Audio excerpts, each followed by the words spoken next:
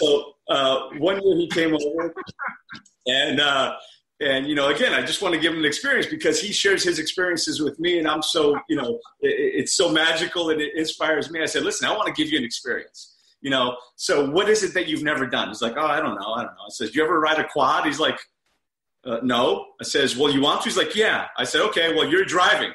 And he said, I said, yeah. So fortunately, I've got some space where I'm at. You know, we got on the quad, and I put him in front. I put his hands on the controllers, and I say, okay, this is how you accelerate, brake, and he feels everything. And it's amazing how intuitive he is and how he can feel everything. And, so I get on the back of the bike with him and we tell him to go. Let me tell you, it was the scariest goddamn experience I've ever had, because talking about not being in control and having blind faith, right? Yeah, that's right. So tell me your experience about that and what you felt as you were doing that. I mean, I loved it because I was leading our dogs, just my guide dog and the dog just running beside the quad.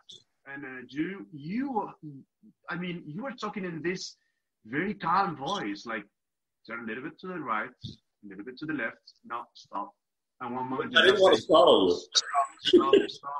And I remember the point when you said, stop. I said, oh my gosh, we are going to kill someone. But I loved it. I mean, I love to drive, and it's one of the things I can't do yet. And I can't wait to have those self-drive cars. And I love it. So those kind of experiences for me they're unforgettable. Well, I did tell you, by the way, that the next time you come, I'm going to teach you how to drive. I don't know if you remember that, but I did tell you I'm going to teach you how to drive. Okay. So we'll see. So that's something for you to look forward to. But I'll tell you, I'll share another experience with you. And again, just talking about heightened senses and about overcoming and just about focus and laser focus on what it is that you want and the experience. So he came maybe a year or two later. He came over again. And I said, so Enhamed, first, I'll tell this story as well. First of all, I don't know if it was dinner or breakfast, whatever it was, and I put it on the table and said, okay, I put some on his plate and he starts saying, I'm like, wait, stop. It's really hot. He's like, Tony, I grew up with 6 brothers and sisters. I had to learn how to eat it when it's hot, because if I didn't eat it when it was hot, it was gone by the time I went for it. That was just another story that I remember. But that day, we're sitting there and said, okay, so what's going to be our experience this year? What do you want to do? What haven't you done that you'd want to do? He's like, I don't know. I said, well, did you ever shoot a gun? He says, no. You said, no. I said, you want to? He's like, yes. So I'm like, all right, well, giddy up. Let's go. And, I was excited to take you. You were excited. And I went with another friend of mine. We go into the range. And, I had brought a few things with me, right? And he says, do you have eye and ear protection? I said, absolutely. So, everybody got ear protection, and I had 3 pairs of glasses, 2 pairs of clear glasses and 1 pair of dark glasses. So my friend and I took the clear glasses, and I gave Enhamed the dark glasses. And we're going in like, sir, you can't wear dark glasses. You got to wear clear glasses. I said, actually, frankly, it doesn't matter because he's blind anyway. And the guy's eyes just turned into saucers. And he followed us in. Normally there's only one range master in the range while you're shooting. In this case, there were 2. There was the range master, and there was the one standing right behind us because okay, granted, I might be a little nuts, but I took the blind guy shooting guns. So aside from it being one hell of an experience, it was just a blast, and just to see you as you're firing and the different percussions and the different shots, and just seeing you do that was an experience for me as well. But the amazing thing is that this man can see more with no eyes than rather with no sight than both of us with perfect vision. So I would stand, show him how to stand and position him and let him feel the weapon and everything else. And then, I'd put him on target and he'd fire 1, 2, 3. And then he'd start to drop off a little bit to the left and down. I said, okay, stop, up and to the right again. So he'd go up and to the right and right back on target. Freaking amazing. Amazing. So that was just something that, again, memorable for me, because it's just amazing how well you do take instruction.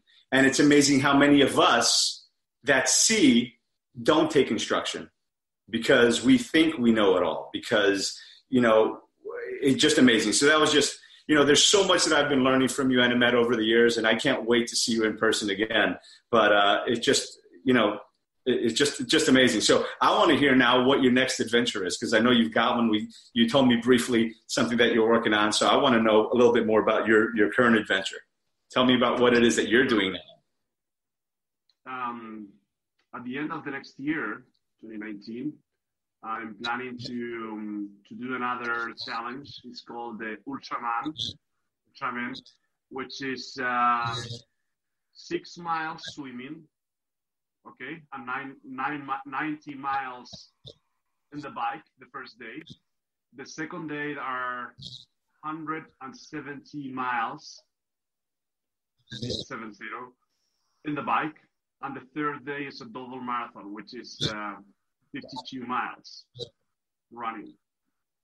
So the total is around 320 miles in 3 days. So I want to do that. It's not only because I want to do a new challenge, and dare myself and see where it can go and how far I can go.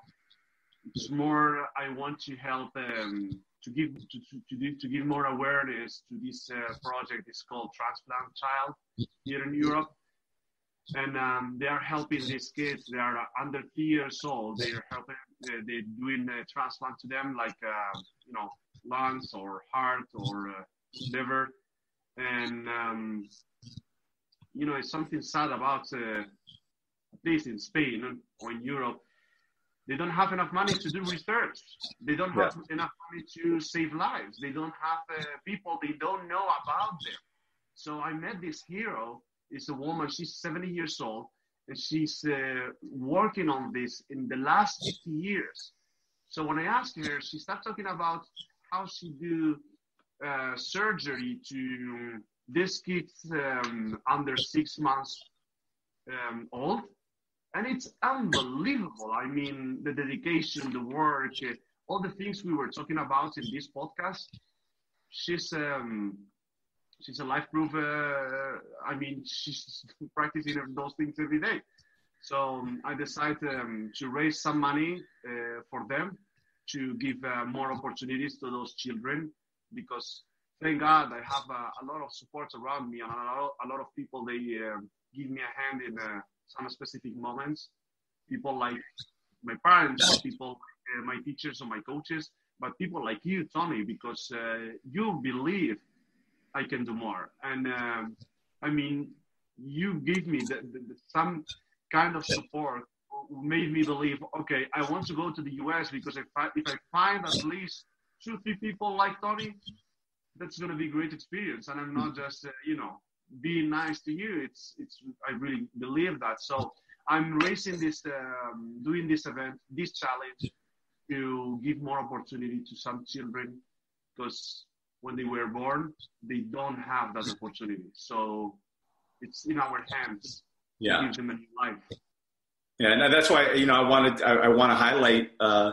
highlight that, because we did speak about that the other day, and how there just isn't enough money, and that these doctors and these researchers are making the equivalent of $3,000 a month, $4,000 a month. So I certainly encourage anyone who's listening to check it out, because Europe is great. It's got a socialized medical system, and that's the problem with the socialized medical system, unfortunately. Obviously there's good and bad in every system, and the bad of that one is that there's just not enough money sometimes for the research and to go around, and sometimes even for transplants. So Enhamed, what is a website that where they can find that, or a link, or certainly I'll comment and I'll attach something to this podcast where they'll be able to go to it. And so do you have a website for them, or do you know it offhand? I apologize for not asking you for this beforehand. So we are working on, in our website, in my website, we're working to create a platform to raise the money to send it directly to them. And my website is basically enhamed.com, enhamed.com. So in the next days and next weeks, we're gonna put on all those details and info, and also in my social media, you can find me as Enhamed. I will share all the information about Transplant Child and the amazing work they are doing, and some interviews with the kids and with the parents, so you can know really what we are talking about and who's gonna have that opportunity. That's awesome. And I'll just say that when we were talking about that the other day, you were telling me about that ultra marathon that you were going to do. You told me how, there was something missing. There was something missing as to, for that ultra marathon that was going to drive you. And that's when you said, so I've decided that I'm going to do this ultra marathon to support this transplant center, to help them raise funds and help them raise awareness and everything else. So listen, I respect you. I commend you. I appreciate you as a friend. I appreciate you as a coach, as a leader. Enhamed and I kind of, exchange. We coach each other on a semi-regular basis. I'd love to do it even more than we do now. And looking forward to having you come and visit and bringing Gayla to hang out with Max and run around here and teach you how to drive.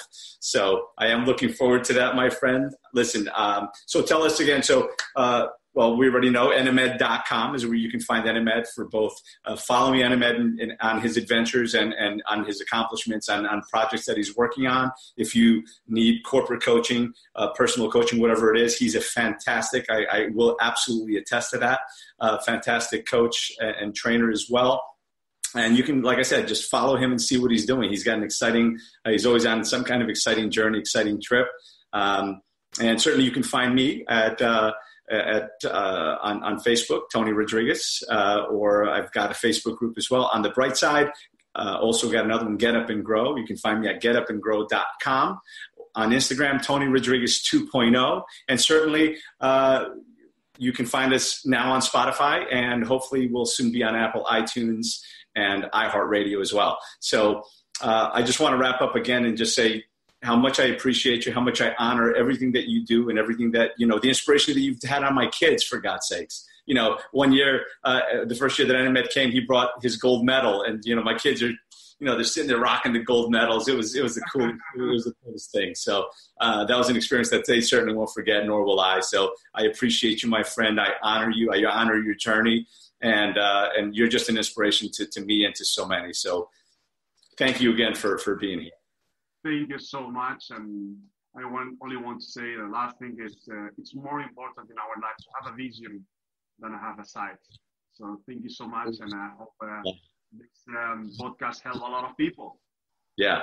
Well, I'm sure that we will, especially, you've got an amazing story. So it's a compelling one as well. But that's beautiful.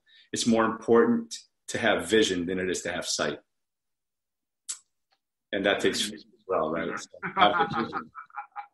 passion and purpose, and you've got both. So again, I appreciate you, my friend. Thank you very much. Visit Enhamed's website. Visit me on mine. If coaching is always available, both by myself and by Enhamed. We appreciate you. Thank you for listening, and we'll see you on the next episode. Until then, don't forget to get up and grow.